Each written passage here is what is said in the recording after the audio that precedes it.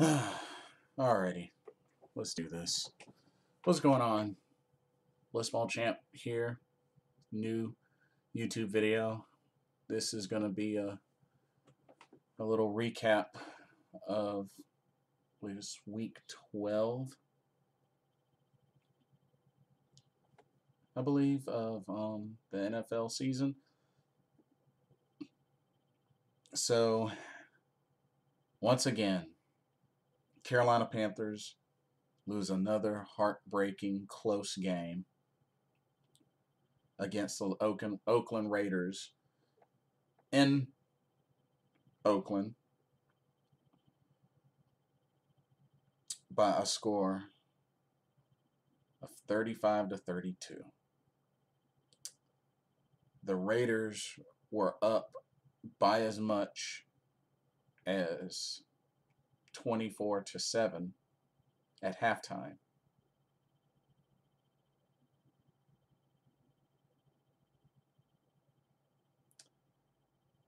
Carolina gets an attempted comeback, scoring 18 in the third quarter, 18 unanswered points. And then defense dropped the ball, and Oakland was able to win by a field goal. Carolina was attempting to put together a final drive, but to no avail.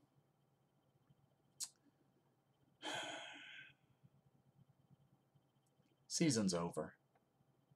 Plain and simple as that. Their season's over. There's no chance. Carolina's season's over. They now have 7 players on concussion protocol. The newest addition to that was Kurt Coleman. So, honestly, I think it's a lost cause now. I think really going forward, the best that they can do is screw up another team's playoff chances and just try to win out.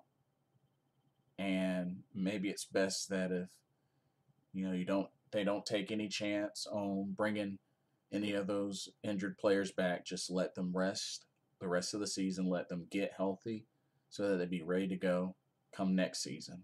I feel like really that's the best thing that should be done. Because they're not making the playoffs. Let's be real, they're not making the playoffs. Just way too many games, too many close games lost by a field goal or less, and that's just it's not gonna cut it. It's not gonna cut it. Cam Newton had 2 touchdowns and a pick 6, and got sacked twice. Derek Carr, 2 touchdowns, a pick, got sacked once.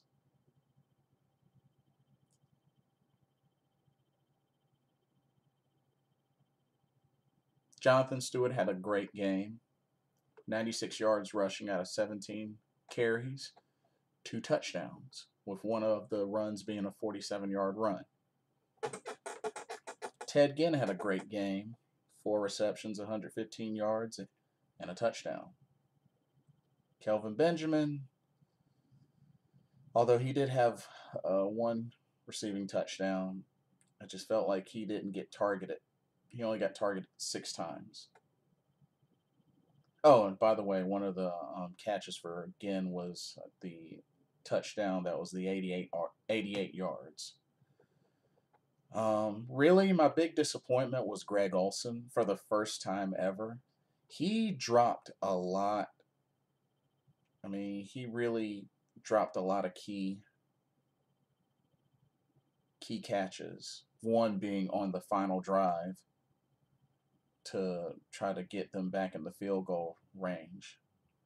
So this was rough on him. because, you know, Greg Olsen is expected to do really well. I mean, he's one of the best tight ends in the league currently. But just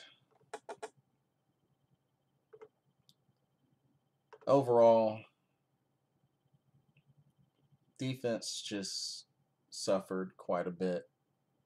And like I said, it was good to see them cause turnovers. They did cause turnovers, so I'm happy about that. But you know, just not able to close out and finish the game. But the Raiders, they're a tough team. They're a tough team. And to be honest, it wouldn't surprise me if either them or the Patriots made it to the Super Bowl. So, you know, Raiders are 9-2. So I mean, not to mention, you know, they're undefeated on the road. They're undefeated on the road. And I know this game was, you know, in Raider Nation territory, but the Raiders are undefeated on the road. That says a lot. So, but yep, Carolina falls to 4-7 for the year. And like I said, their playoff hopes are pretty dashed away, to be honest with you. I mean, just I really don't feel like there's any chance for them to come back. Especially looking at their remaining schedule. Seahawks, Chargers, Redskins, Falcons, Buccaneers. I mean, already looking at those teams, it's going to be difficult. You know, Falcons again, Buccaneers again. Both of those teams beat us earlier this season. You know, Seahawks, you know, they're going to want to destroy us after losing to the Panthers the past, what, 2 visits? So, I mean, yeah, I'll be at the Chargers game. So that game's going to be cold. But yeah, like, they got a tough schedule. You know, looking at the rest of our division, you know, the NFC South. Here, let's look at the Falcons schedule. Chiefs, Rams, 49ers, Panthers, Saints. I mean, other than the Chiefs and maybe the Saints, I mean, Atlanta's got a simple schedule. They got a simple schedule. You know, just on the real, they have a simple schedule. You know, let's look at the Saints. Lions, Buccaneers, Cardinals, Buccaneers, Falcons. I mean, they're definitely capable of winning every one of those games, you know? And then you look at the Buccaneers. I mean, Buccaneers have Chargers, Saints, Cowboys, Saints, Panthers. I mean, theirs may be slightly a little bit tougher, but you know, right now they've won 3 straight. They've won 3 straight. So just, you know, I just feel like Carolina has the hardest, you know, out of those schedules. So I mean, yeah, but that's all I can really say. Carolina plays Sunday night. Yeah, Sunday night in Seattle against the Seahawks. Which honestly, Seahawks are undefeated at home so far this year.